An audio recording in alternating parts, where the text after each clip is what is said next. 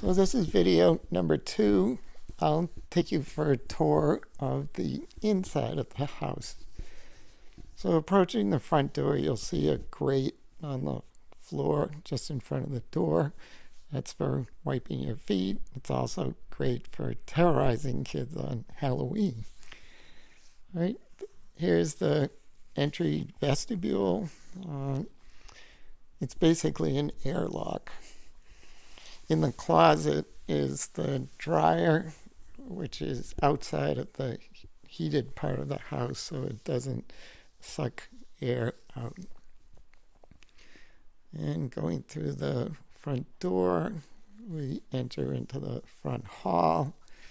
Those are the stairs going up to the 3 bedrooms. And then on the right, there's a half bath, also washing machine, pantry on the right. Now coming into the kitchen, which is really the sort of the heart of the house. It's the center of the house. It's pretty conventional. There's an electric induction cooktop, microwave, convection oven, sink. The one thing we don't have is a dishwasher. Over here, you'll see 3 electronic gizmos on the wall. The top one is the thermostat, which controls the heat.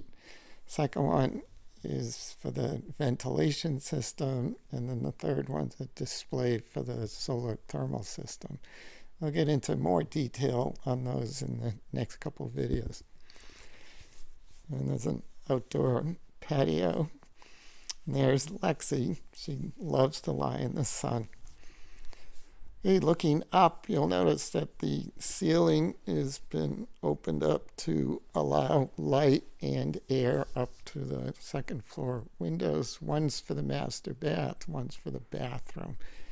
And those allow daylighting to get up to those rooms. It also promotes air circulation. Okay, coming around to the dining area, there's bench seating. We can pretty comfortably sit 10 people at that table. There's the bar and the living room. It's not too big, but for us, it's big enough. And then coming around to the back hallway again, we'll go upstairs. Again, there's 3 bedrooms up here. There's a master bedroom straight ahead, bathroom, full bath in the middle, and then 2 smaller bedrooms. Notice how much daylight there is in the bathroom here. There's no lights on. That's all just illuminated by light that's reflected up to that window.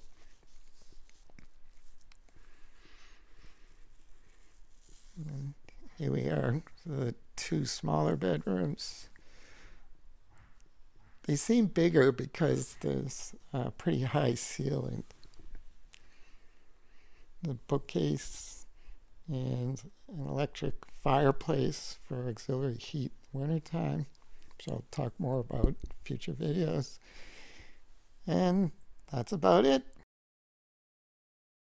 In the next video, I'll explain some of the thought that went into the design of the house to make it so energy efficient.